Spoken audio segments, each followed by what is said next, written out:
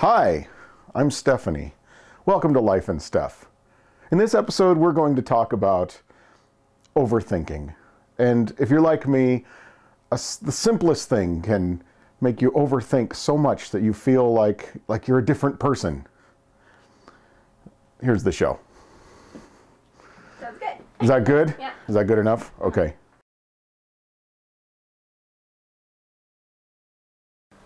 Hi, I'm Stephanie, and I'm a little bit of an overthinker, just a tiny bit. Lately, I've been overthinking every interaction that I've ever had with another human, total strangers, people I love, people who know me by now, people who don't know me at all, just thinking and thinking and thinking about how terrible they've been. So I hope that happens to you. Does it?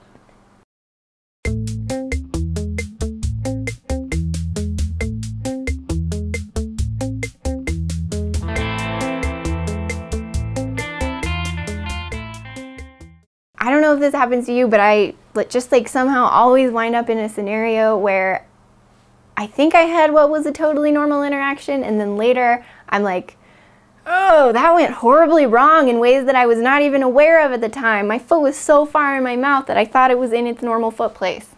Just went all the way through. Gross. That was gross, sorry.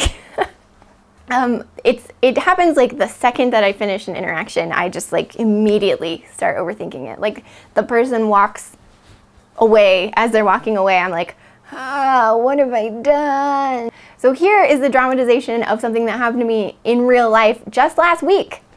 Enjoy that. Stephanie. Hi, how are you?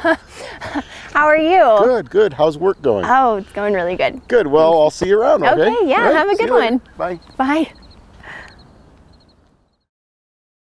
So as soon as he walked away, I started thinking about, what did I do there? That interaction had some inherent awkwardness because we both said something at the same time, and then I had to say it again to make sure he heard, and then we didn't really know whose turn it was to talk, and it was bad anyway. But then I just started thinking, what was I doing? What was I doing with my hands?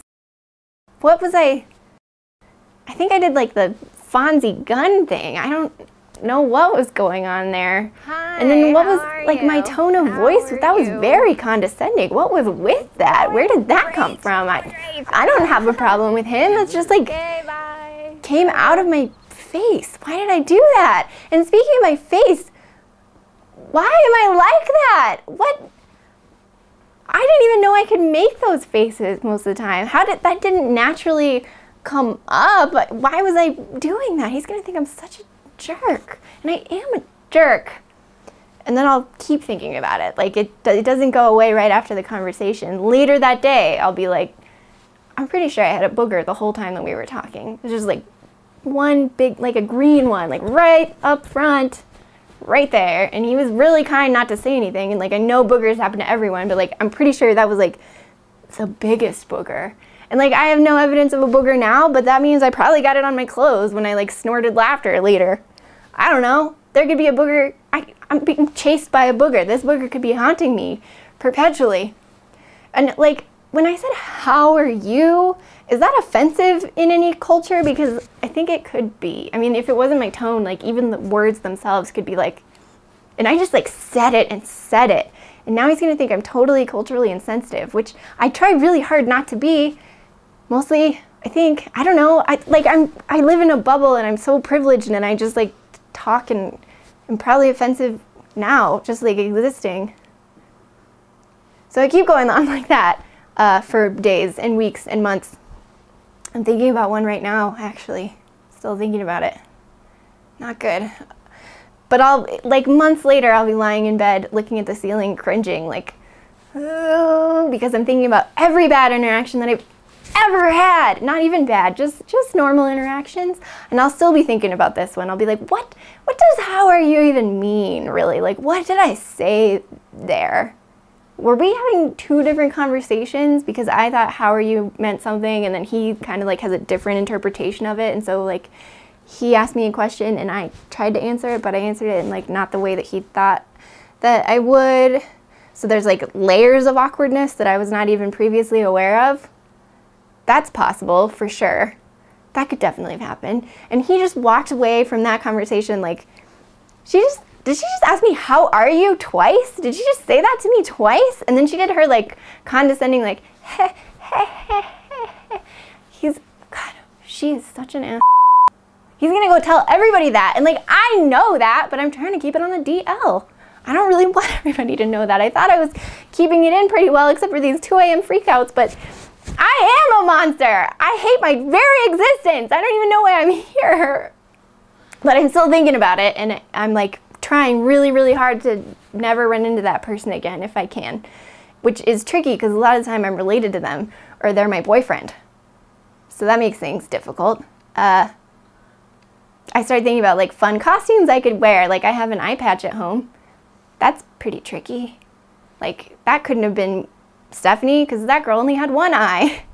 That's the twist. I think about mustaches. I think about whenever I go into any public place where that person might be, I look around for things large enough to hide behind. Trash cans, poles, couches, ferns.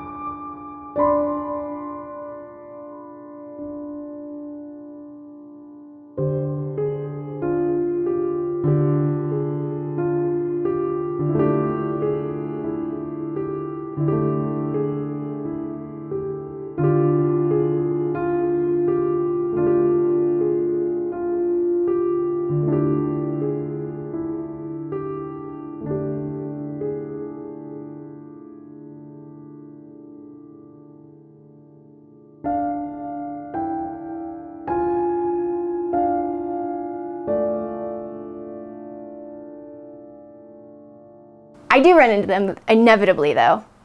I see them again and I'm always like, oh, here goes nothing. I gotta have the conversation. I have to have a normal conversation and I either need to bring up the last one or not talk about it at all and just hope that this one goes better. And so I walk into it totally stressed out, completely tense and freaked out, and here's what happens. Hi, Stephanie. Hi. How have you been? Oh, good. And yourself? Oh, yeah. Yeah, things are going really well for me. Oh, cool, yeah. All kinds of exciting stuff. How about you? What about work? How was work going? Oh, I got a new client recently, so things are picking up. That's pretty good. Fantastic. Yeah. Well, that's really cool. So what type of work will you be doing? I do a lot of posting things on social media. I feel like I upload a ton of videos. Yeah, it's fine. It's totally fine. He went away from that conversation and like had the rest of his life where he brushed his teeth and made sandwiches and also made his bed and went to work. And I sat in my bed like, ah, why am I like this? For weeks. I did that for weeks and he was fine. Oh, it just like, my brain does this to me. Why is this happening? Ugh, it's bad. But there is actually one alternative scenario that's so much worse. And that's when I have a normal conversation and I'm proud of myself for having a normal conversation and the person that I was talking to says this.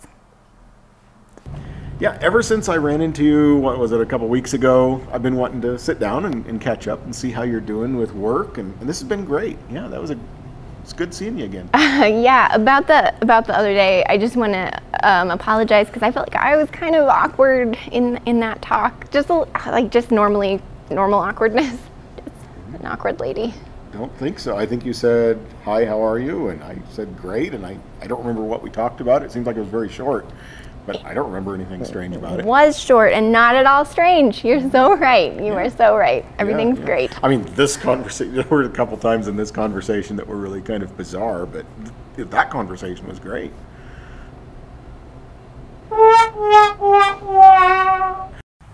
Hi, it's me, Stephanie. I'm back to normal again. Everything was fine. I know you were worried about the beginning of the episode. Just here to remind you that I'm not cute. And also that you can subscribe to Life and Stuff. There's a button around here. This is me. Okay. Thank you. I just want you to know, I'm not cute. How did that help? Okay. Are you good with that? Yeah, we're good. Okay.